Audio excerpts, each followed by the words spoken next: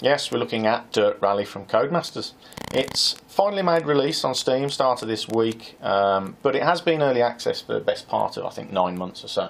And I've been playing it on and off over that period. Come a long way over that time, but I thought now it's on final release, maybe we should give it a bit of a review, give it a critique, look at the good points. And the bad points is probably a bit strong, but you know, some bits where it maybe could have done better. And you know, go over the game as a whole for those of you interested in maybe giving it a try. What kind of game is it? Is it a game or is it a simulator? That's going to be a tough one, isn't it? I wouldn't call it an out-and-out simulator, but for those of you who are after a simulator rally experience, it's probably about the best thing out there now.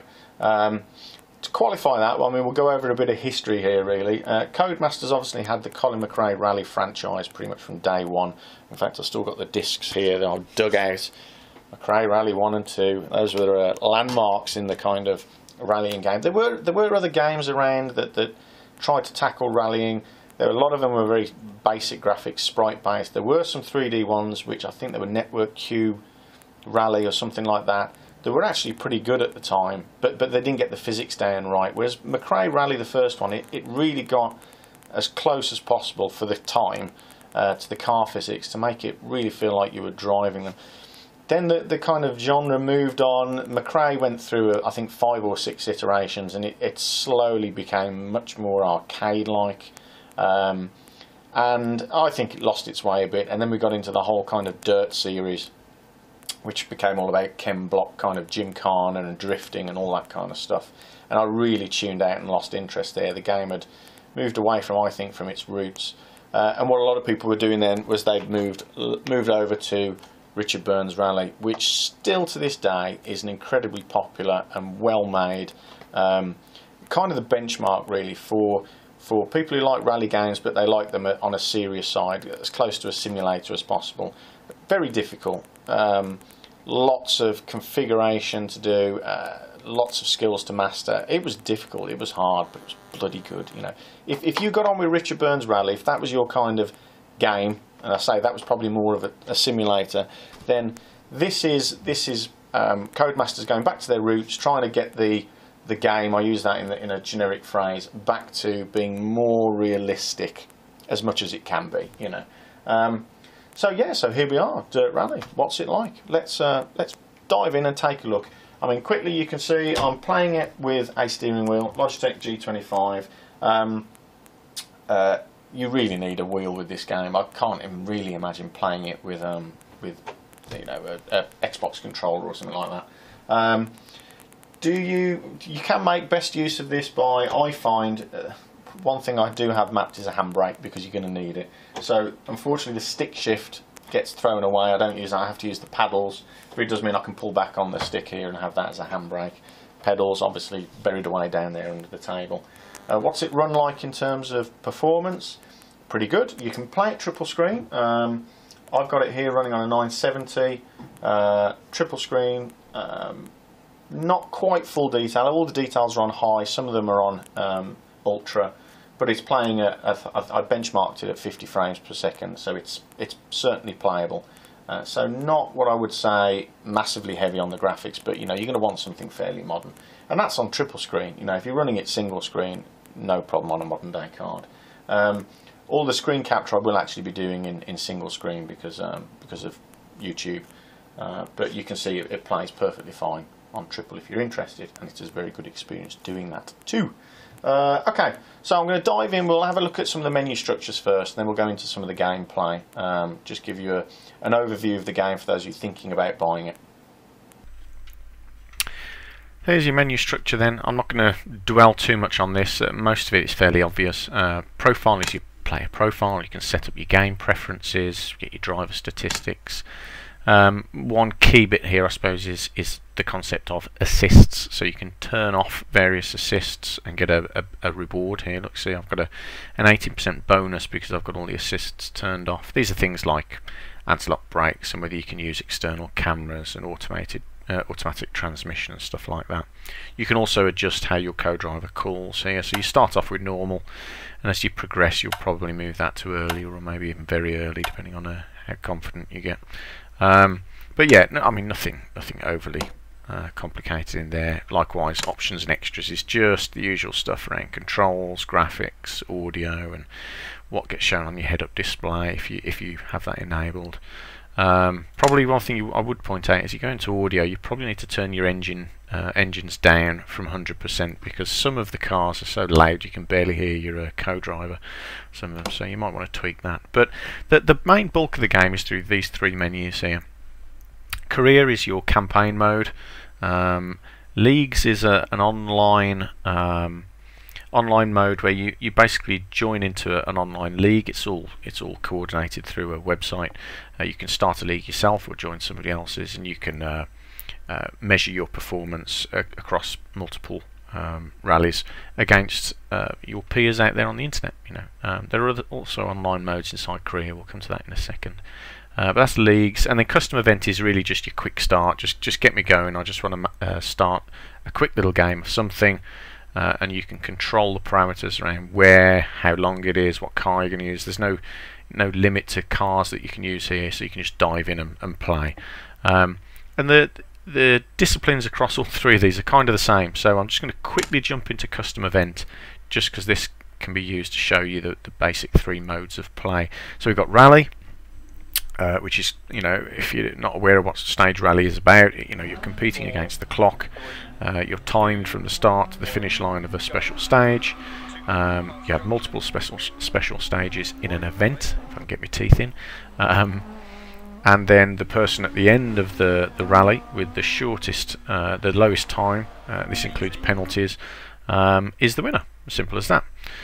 Hill climb is just again very similar in the sense that you're competing against the clock, not against other cars as such. And it's the person up to the top of the hill who's the quickest who's the winner. That's all set at Pikes Peak at the moment. That's the only venue that's in that one. And Rallycross, again, for those of you not au fait with it, it's kind of a cross between rallying and circuit racing. So they're high-powered, rally-like cars, but they're competing in a lap or multiple laps of a circuit. I say circuit, the circuits are kind of a mix of tarmac and dirt. So yeah, but the key thing here is there's multiple competitors. You are racing against other competitors to reach the finish line first, and that's kind of where the player versus player stuff comes in as well with Rallycross. You're obviously competing with other people in the game at the same time. When you choose one of these, the format again is kind of the same. You choose a location, so you can see there's various locations here like Wales, Greece, Sweden, Finland, and Germany. And Monaco as well, sorry, I forgot Monaco. You can choose how many stages you want to compete in, 1 to 12, and how you're going to compare your results. So against computer-controlled AI drivers, do you want to compare against your personal best time, or the community delta, which is basically measuring yourself against everybody else playing the game out there on Tinterweb. Yeah, so you choose all of that, click the next one, and then you can choose what stage you want to compete in, and you've got conditions here which you can randomize between night and day, snowy, rainy, misty, all these sorts of things. So you can change the conditions of many of the stages. There are some limitations. Rallycross is always taking part in daytime, for example. But that's the kind of structure of the game. Yeah. Now what I'm going to do is I'm going to dip into career mode here, because there's a few differences for career mode that new aspects to the game that this brings in. So what have we got here? The two main things are team management and garage. So we've got championships, which are your campaign mode games. So you've got 3 disciplines: rally, rallycross, hill climb. You can enter championships in those. This is all just single player, and you progress through that championship, multiple events in a championship, and you score not points but money essentially to your team. So you can see in the top right here I've got my 100,000 credits that the team currently has won from doing these events. If I come back, there's custom championships is just basically about you choosing the factors. Yeah, so how many events do you want in the championship, how many stages per event, how difficult do you want the AI, and you can control what the championship looks like. Yeah, nothing clever there. Online events is quite a cool thing. So this hooks into RaceNet, and you get daily and monthly. So here you can see yesterday I played a daily wager event. I put down 100,000 credits as a wager, and depending on how you do compared to everybody else decides how much you get back. Yeah, so thankfully I was up in the top tier here, so I get 125,000 credits back. But you know, you were measured against all of your peers out there, and you get ranked between top, middle and bottom tier on these kind of daily and monthly events. So I'm going to accept that. That will bump up my coffers nicely. So you see here, here's the daily events. I've got 16 hours left on either of these to do. There's a weekly event that you can do, and there's monthly events as well. And you enter these, you have one hit at it, one go, your time's submitted, you then wait for the period to elapse, and then your score is measured against everybody else's contributions, and where you come decides how well you are rewarded. It's quite a cool idea, and it works well with rallying because again you're rallying against racing against a clock, you know. PvP events is basically rallycross. Yeah, so this is the actual playing with other people at the same time online, and the only sport that this game covers that does that is rallycross. So you're racing with other people, 6 or 8 people at a time, you know. The key things then to look at here really are around team management and garage. Now garage is just really where you unlock your cars. In the interests of time, I'm not really going to go into detail here. Maybe a separate video I can go over all the cars, but you know, you start off on the left here with the cheaper 1960s cars, and you move up. I'll quickly go into each one. For anybody who's interested in seeing the cars, you can see them. Yeah, so there, 1970s Cadet 131 Abarth, ooh, stiffy, Mark II Escort, Stratos. 1980s, you've got the M3 Evo, RS500 Cosworth, absolute pig to drive. Group B's, you've got the Metro 6R4, lovely, Audi Sport Quattro, ooh the noise, RS200, gorgeous, 205 216, gorgeous, Delta S4, gorgeous. Basically everything in Group B was gorgeous. Group B, rear wheel drive, there's the Manta 400, again gorgeous, 037 Death Trap. Group A, so we move into the 90s, RS Cosworth Escort, Impreza, well it had to be in there, didn't it? And the Delta HF. I don't want to take up too much time in the video doing these. So F2, you got Ibiza Kit Car 306 Maxi. Bit short on the F2s really, if I'm being honest. Obviously a lot more cars could have gone in there. Megane, Nissan Almera, could have been some good cars in there. Same with Group A, to be honest. Where's the Toyota? Oh, it was banned for cheating, wasn't it? We got some R4s, couple of R4s in there. Impreza, Lancer. 2000s, we've got the Focus RS 2001, Impreza 2001, bug-eye thing, horrible. RS 2007 Focus, and the C4 from Citroen. So not everything from the 2000s, but I guess there's licensing issues with certain cars. 2000 Teenies, we've got the modern stuff, so Mini Countryman Rally, the Fiesta RS, the Polo, and the Hyundai, squeezed in there at the last minute. And then you've got the hill climb cars. So hill climb cars, 205, Sport Quattro, 405. And for the rallycross cars, quite well represented actually. You've got the DS3, the Fiesta, the Polo, the Peugeot 208, the Mini Countryman again, and the Subaru WRX in there. Sorry if that's dragged it on, but I know some people are probably interested to see what cars are in there. And you can buy those with your team credits, so that's the idea behind it. Notice there's no real kind of unlocks or anything to... There are car unlocks, but there's no kind of upgrades to them as such. You don't really spend money on anything other than cars and team management. So we'll go into here. And this is part of your campaign mode. So again, you have a service team, if you like, which consists of a crew chief that you start off with. You always have a crew chief. And then you have 1, 2, 3, and potentially 4 engineers. The engineer here at the end is locked out at the moment, but when I do another 204 miles, I'll have another slot that I can unlock. And you put engineers into these slots. Each engineer is skilled in certain areas. They've got a score here, yeah, the higher the score, the better they are at fixing certain things. And you can spend your money hiring more skilled individuals here, so you can hire and fire to your heart's content. Spend up to 20 grand. 28, 32, 38, 42 grand on on an engineer. You hire them for a season, basically for 32 stages. So that's the idea around those, and that'll become apparent when we get to looking at repairing, basically repairing of your car in event. Okay, that's kind of enough there. Let's kind of quickly flick into show some gameplay, and also the interim fixing of the car in between events, basically. Sorry, in between stages. So you have repairing to do on the car. Let's quickly dive into something. I'm just going to go into a custom event for now and get one going through that. So before you dive into a stage, you probably are going to want to do some vehicle setup. You don't have to, but it can pay dividends depending on the stage. You go into vehicle setup and you get this kind of various factors of your vehicle that you can adjust. There's 7 here. It's going to depend on the car. This one, for example, front wheel drive, there's a front diff, but 4-wheel drive cars would have a rear, a front, and possibly a central as well, for example. And this might look quite simple at first. You know, you've just got a left and right slider, soft to firm, short to long on the gears. But what you can do is in the campaign mode, you'll start off with this simplistic setup, but you can unlock the advanced vehicle setup once you've done a few miles. So I can click into one of these. We'll take differential as an example, and you'll see there's 3 extra factors that I can set up in advanced mode: the amount it locks on drive, on power, the amount it locks on braking, and also the preload on the diff as well.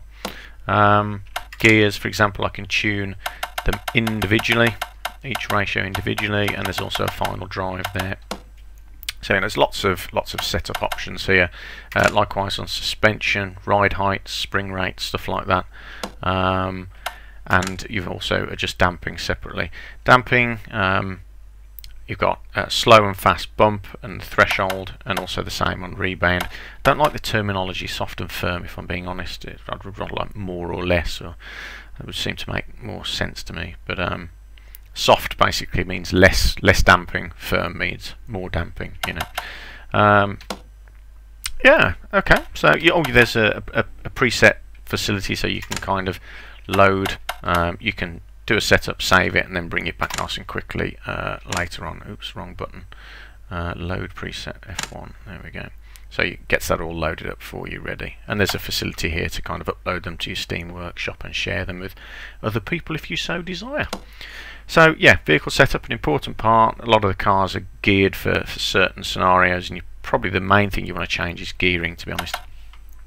You can have a shakedown. There's 10 shakedowns here, you can see, so I can have a quick go, test the car out. If I don't like it, I've still got a chance to change it before I actually start the stage. And then when you're ready, click start stage, and off we go. Let's have a quick look at the start line procedure and kind of in-game. I'm not going to spend too much time in that though. So we're on the start line. The start procedure is to, as you can see it flashing there, you hold the handbrake and the countdown will start. Before we do that, a couple of things. I'm not going to be able to talk and do this at the same time, but do pay attention to the detail, which is quite nice, to be honest. There's detail in the car is kind of pretty good. Co-driver there, looking at his notes. He never changes the page, mind, so he must have it all memorised. But you know, one thing to note here is the nighttime stages and the graphics, which are gorgeous. The use of lighting, very effective. And this is just one example, but you know, the wet stages where you've got rain splashing up on the screen is also very clever, very nice. So anyway, let's get started. I'm going to shut up because there's no way I can talk and race at the same time. 5, 4, 3, 2, 1, go. 60 crest, right 6, and left 5. Into right 4 half long, into left 4 long, right 5 don't cut, 100, caution narrows, right 6 long, over crest. Oh god, right towards the end as well. So that's my headlight tank there. Into keep mid over 2 crests, caution braking 60, right 3 half long, Jesus. and left 4 half long. Difficult. 100 through dip. Press jump maybe to finish.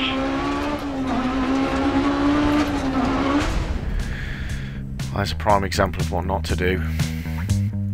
Damn it, that was going pretty good as well.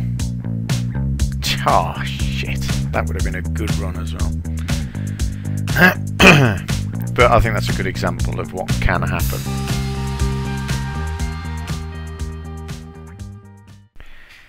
In the service area, you get opportunities to change the setup of your vehicle if you want to, but also repair it between stages. Quite an important part. One thing that does bug me a bit with this though, and where the game falls short, I think, is in the whole mechanic around repairing. So you've got this idea of nudging your damaged components back up to 100%, and as you do, you can see it uses up certain time within your 30 minutes of service time. And obviously the more skilled your crew is, the less time they take, but it's a rather simplistic mechanic really. I mean, if you look at the radiator for example here, they're going to spend 5 minutes repairing a radiator, but wheels, we've got 5 minutes to do wheels. Now if your wheels were that much damaged, I mean here they're 7% damaged, you wouldn't spend 5 minutes repairing wheels, you would just unbolt the old ones and bolt new ones on, yeah? This whole kind of tweaking things by individual percentages is just too simplistic for me. You know, a radiator, if it was more heavily damaged than this is a bad example, but say you've got a radiator 20% damaged, nobody's going to spend 10 minutes repairing it. You're just going to pull the old one out, stick a new one in. Yeah, it would have been nice to have seen them do something a bit clever here around repair times. Maybe have just two options, you know, a patch repair on something that would take a few minutes, would get you by, versus a replacement of the unit at a realistic time. Yeah, so don't spend 5 minutes repairing wheels for God's sake, just take them off and bolt new ones on. Certain things obviously it would take time. Engine, I would argue, you know, you can't repair the engine past a certain point, so you could do patch repairs, but once the engine's broke in an event, it's broke, that's it, you know. But as it stands, what you end up doing is just tweaking things up as much as you can afford to. I think we're probably fairly good here. We can get most stuff up to close to 100%. Yeah, simplistic. Not a fan of this, to be honest. I think they could have done something much smarter and cleverer with this. But hey ho, that's how it is. When you get to the end of the stage, you can watch the replays, and this is something that is worthy of mention because the replays are gorgeous looking. Like, you could just sit down and watch yourself all over again through a stage on the replays. The graphics quality, but also just the way they cut together. It's quite beautiful. So hats off, I think, to Codemasters on the replays. That's a really nice feature. You just sit and watch them. I'm not going to bore you by just putting one here. I'll maybe do a separate video of that. But there are loads out on the internet you can have a look at. But as you can see, they are rather gorgeous looking. Okay, this is turning into a bit of a long one, isn't it? But you know me, I like to go into the detail a bit, so I'm sorry, but I'll push on. We'll push on. You've had a look at the game there. I think that's kind of explained how it plays. So what I was going to do was just cut into some positives and negatives, or just not so much negatives as bits that I think the game could have done better. But we'll leave the positives till the last. We'll end on a high. So I've written a little list down here. Don't worry, it looks scary, but it's pretty minor. We could be pedantic about certain bits of the game, like how accurate it is in terms of real rallying, you know, stage, stop line distances and stuff like this. I'm not going to get all that picky about it. Servicing we covered. Not a great fan of the whole servicing repair model. I don't think that really works very well. One idea I did have was around tyres. The tyres seem to be an overlooked aspect in the game. You've got no configuration of them in terms of tyre pressures for tuning, but also compounds and tread patterns. Wear on them seems, as far as I can tell, there's no wear model on tyres, and there's certainly no tyre deformation modelling or anything like that. And it's a missed opportunity really, because I thought you could have driven to the conditions, to the tyre choice that you made, for the weather, you know, and you potentially get things wrong and you have to adapt to the decision that you made on tyres. But no, there's none of that in there, and that's kind of a missed opportunity. I'm not saying it has to. Some people might be saying, well, that's making it overly complicated. Well, it could have been an option in the game. You know, all of these things I'm going to suggest could have been in some sort of hardcore mode. Yeah, so you can choose to play it like this or not. So it didn't have to ruin the game for people who don't want that level of complexity. But yeah, the number of spares that the car seems to carry of tyres on a leg of a rally. I mean, in reality, a car would probably have 1, 2 at a push spare wheels in it. But you don't really have to worry about punctures in this. There seems to magically carry enough to fix the car on a leg of an event, no problem. So yeah, tyres, missed opportunity there. You'll hear me say this a lot, I think. The co-driver just seems inanimate to me. He spits the calls out, that's fine, but there's no kind of sense of danger of, you know, you can career into a tree at 60 mile an hour and he doesn't flinch, doesn't say a word. It would be good if he kind of talked you down if you're going too quick, if you're being a bit reckless. Likewise, if you're maybe behind the pace, he could kind of give you some verbal cues to pick the pace up, or that you're not doing all that well. When you get a puncture, he could call out how far you are to the end of the stage. Particularly when you're playing without any head-up display or cheats, it would be, not cheats, that's wrong, any assists. It would be useful if the co-driver told you, oh, you know, it's 2 miles to the end of the stage, okay, well, we'll decide whether we're going to stop and change it or not. Also, the note system, it's stuck at 1 to 6. Those of you who prefer 1 to 9, or for me, more descriptive notes, there's no option to change that. So you're stuck with the system that the game provides. Also, I had an idea, would it have been that difficult to just push the genre a bit and maybe have it make your own notes, yeah? It wouldn't have been that difficult. With a headset and a microphone, you could have had the game, basically, you go out on a recce, you drive the stage, you make notes, you could press a button on the wheel and call out what you want that corner to be called. It records your voice, plays it back when you do the stage competitively, or even does some fancy voice recognition of it and calls it back in the, you know, the computer voice. But yeah, it would have just been something new and different to do. It would have given another depth to the game, pushed the genre a bit, you know. But no, we're stuck with what we've got. Oh well. Cars, physics, the whole cars physics thing, it's not really a negative. I think they've got a good balance, yeah. Some people are going to say it's not realistic, and some of the way the cars handle does seem a bit odd. There seems to be certainly on some of the front wheel drive cars, an inbuilt understeeriness that's a little bit over the top. But yes, I know a front wheel drive car is going to understeer, but some of them are a bit daft. It's kind of like touch the brakes and right, we'll oversteer or we'll start turning, you know. But you get used to it, and I think I'm not going to criticise it, because in terms of the balance for the overall game, it's good, it's about right, it's challenging enough without being stupidly ridiculous. But some of the cars, some of the rear wheel drive cars, I swear it's even harder to power slide them in the game than it would be in real life. So yeah, I'm not going to grumble too much about the physics side of things. They've done a good balance. One issue I've got is other competitors. Apart from Rallycross, there's no sense or feeling that you're actually in a rally here. There's nobody lined up on the start line, look behind you. You never catch up with there's no other cars on the stage, so you never catch up with the competitor in front. Likewise, a competitor behind you never catches up with you. You never see other cars that have gone off and there's been an accident. And it would have just brought a depth to the game, you know, about this idea of catching up with somebody, dust to contend with, knowing that you're progressing well by catching up with somebody, or likewise feeling the pressure of being caught from behind and knowing you're not doing good enough. Missed opportunity, again, just could have done something cleverer there.